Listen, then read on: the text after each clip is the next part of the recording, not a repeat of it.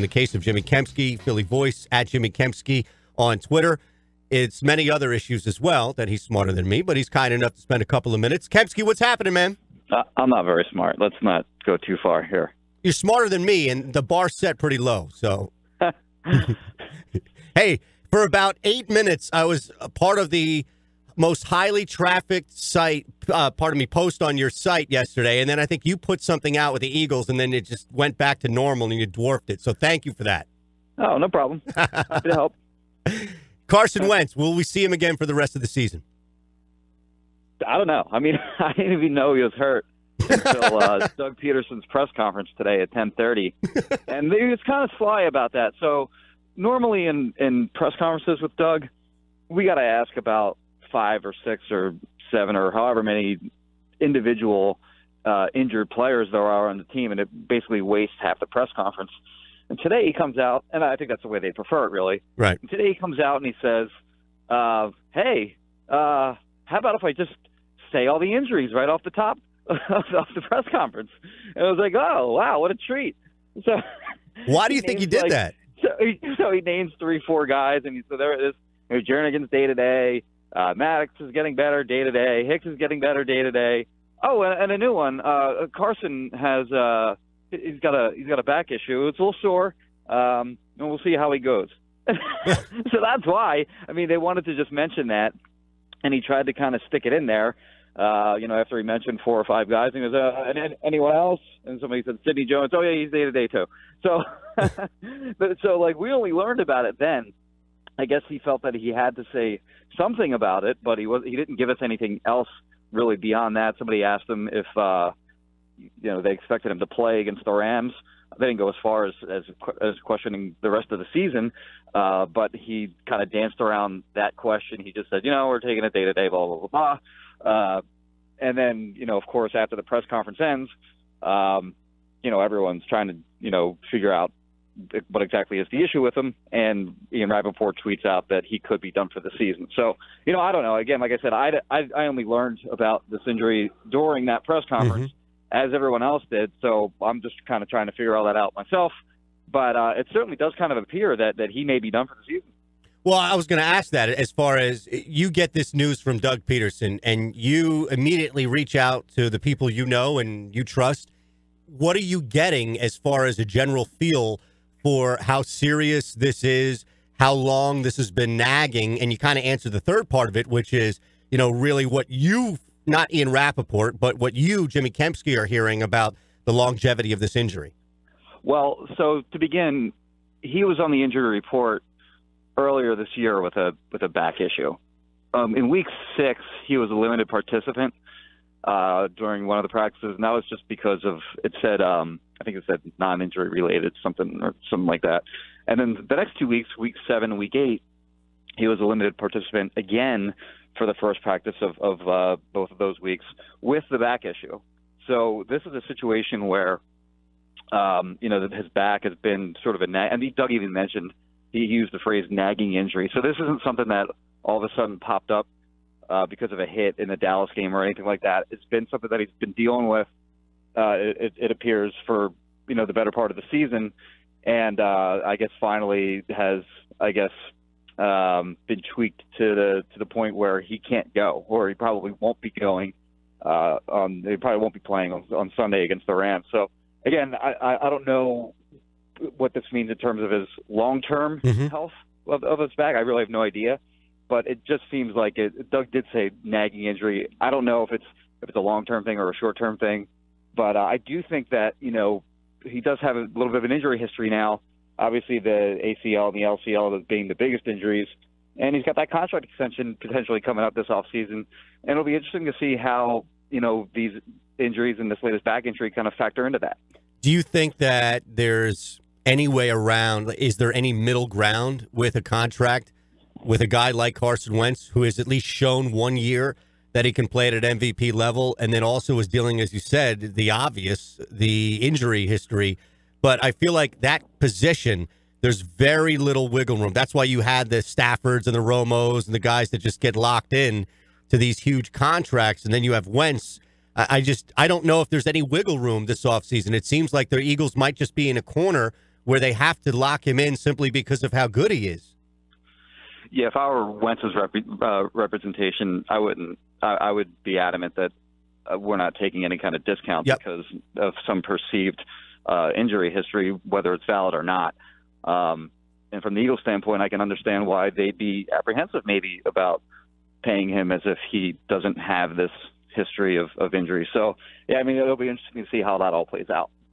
Jimmy Kempski joining me, Eytan Shander in for Mike Gill. It's the Sports Bash, 97.3 ESPN. So Carson Wentz, clearly, and I guess it'll come back in the conversation, aside now, you know what's going to happen here, and I'm sure that you've already seen it on Twitter. So much has shifted. I think he's still the top trend in Philadelphia right now is Nick Foles, but this is clearly a different football team that Nick Foles, this is a different river that Nick Foles is stepping into than he did last year, Jimmy. Yeah, I mean, obviously the team was playing great this time last year. You know, they made the trip out to L.A. At this time last year as well, and he played okay in that game. And then we saw how bad he was in the next few. He was actually okay against the Giants the week after the Rams game, but then he was horrendous against the Raiders, and he was bad. It was really bad for the quarter or two or whatever it was in that final week against the Cowboys, and then obviously kind of turned it around about midway through that first playoff game against the Falcons. So he's a guy that kind of has to get into a rhythm, I think, sometimes when before he kind of gets going. And he doesn't have a lot of time to kind of get that rhythm going if the Eagles are going to, you know, compete potentially for a wild card. They're only a half game back in the wild card hunt, but obviously they have a very difficult schedule playing at the Rams, and then they have the Texans at home, and then, you know, the last game is obviously a pretty easy one with the Redskins on their fourth quarterback so far.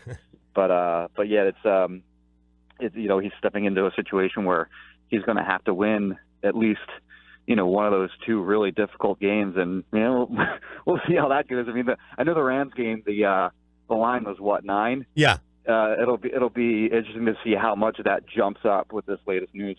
Well, that feeds into where I was going to go. What do you think's more likely to happen, Jimmy? The Eagles beat the Rams, or they lose by more than 30? Oh man.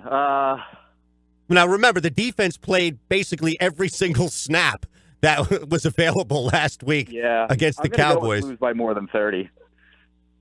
I think it's more likely they have maybe not necessarily as bad a performance as they had against the Saints. Right.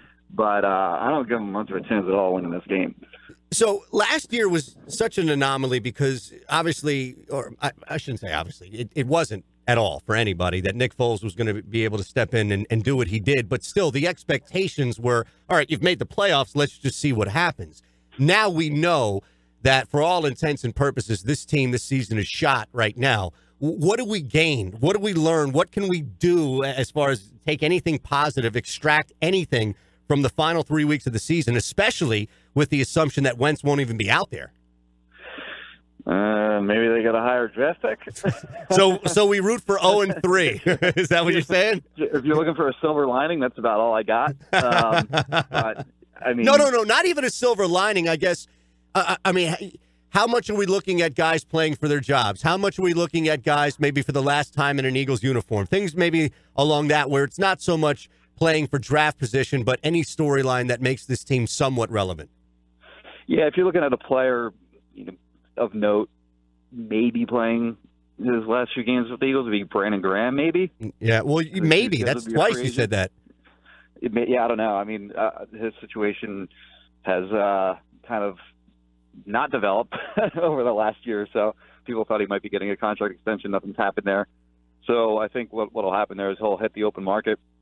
And then if, you know, the market doesn't really develop for him, then he can come back to Philadelphia. But if he gets some huge deal somewhere else, you know, or somebody gets some huge offer from somewhere else, I don't know how much the Eagles will be able to, you know, match that. But so that'd be one guy maybe playing in his last game. We'll see. As far as other storylines for the players on this team, let me ask you this. I don't know. I mean, there aren't really. It's not a very young team. Right. So there aren't. Maybe like Dallas Goedert. Maybe you see him involved more. I'm stretching. No, that's fine. I'll give you an easy one. I'll give you an much easier one here. I know that it might not all be Mike Groh's fault, but we've seen this, and especially with this team, time in and time again where a guy who's higher up on the chain says, well, it ain't going to be me that falls on the sword, so somebody else has to. It's hard for me to think that Mike Rowe returns as the offensive coordinator. Agree or disagree? I'd go 50-50 on that, not to, Can you give me like 51-49? I won't hold you to it. It's not like we're going to tweet this out and quote tweet you, okay? If I have to go 51, I'd say 51. He's gone. Okay. What's the difference in that 1% for you? It just hasn't been good. I mean, the offense really just hasn't been good. What keeps him? Think about that. More damning is that it hasn't been good, early in games. In the first quarter in particular, they've been dreadful on offense. And, obviously a lot of that goes – logically you can kind of point to game preparation for that first quarter. And it just hasn't been there this year like it was a year ago. Do you think that it's just a matter of putting somebody different around Doug Peterson, because the conversation surrounding DiFilippo when he gets fired, but it may not be simply Mike Rowe's fault as much as it is creating a vacancy to put somebody that's a better fit around Doug? I don't know what the relationship is. Obviously, Doug felt the relationship was good enough to promote him from, wide receiver coach all the way to offensive coordinator. Mike Rowe has had a little bit of a hand in the game planning a year ago. It was mainly Doug, Frank Reich, and DiFilippo, and then Groh was in there a little bit as well. And I guess he felt comfortable with, contributions that Groh had made last year. So I don't think there's a problem in terms of his relationship with Groh and how they're able to work together. I just think maybe it's the idea generation hasn't been there like it was a year ago. Jimmy, I love what you wrote after the game, and doing this radio, at least for a long time, it's very rare that I would lead a show with the officials. It's very rare. And there have been times in which you point to a game and say, come on, the refs missed a big one.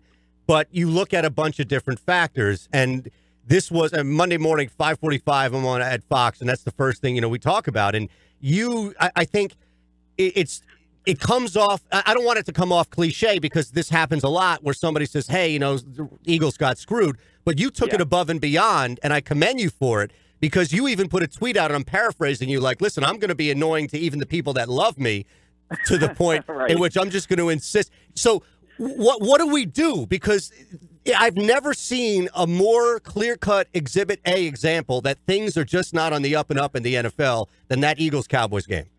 Yeah, so it wasn't just that they were bad calls. I mean, bad calls happen in every game. Like, you'll get a bad roughing the passer call. You get a bad, non-call on a hold or something like that.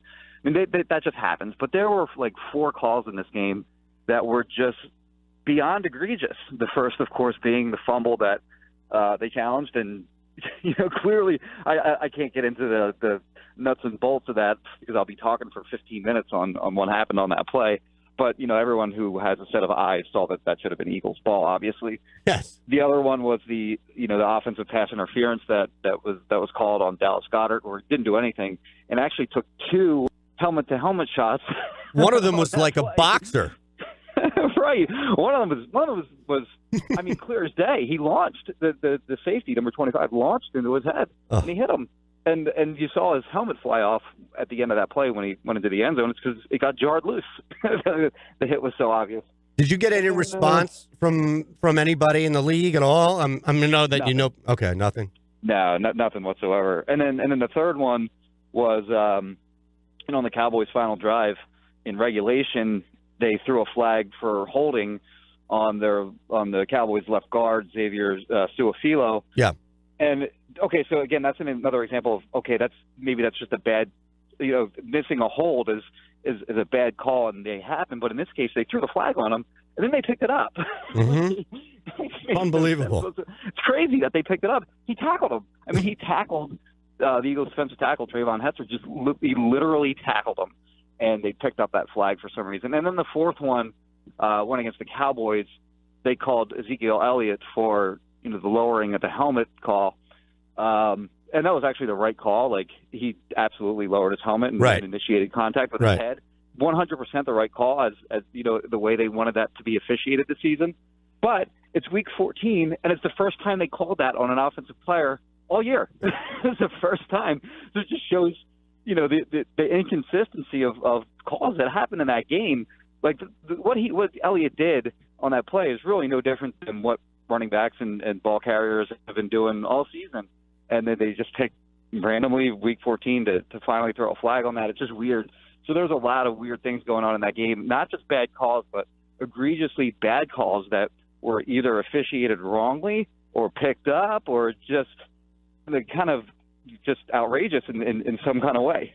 People are still retweeting the story. I love it. At Jimmy Kempski with an I at the end on Twitter. Thanks, man. I appreciate it. And I'm sure that I'll make sure, I should say, down here and anywhere I run into that people keep retweeting that but to be fair, the Eagles will probably need that type of help in order to beat the Rams this week. So maybe the pendulum swings back their way. That's right. It kind of has to, I would think, yeah. Thanks, Jimmy. Thanks, Eytan. Appreciate it. Got it, man. Jimmy Kempski, Philly voice.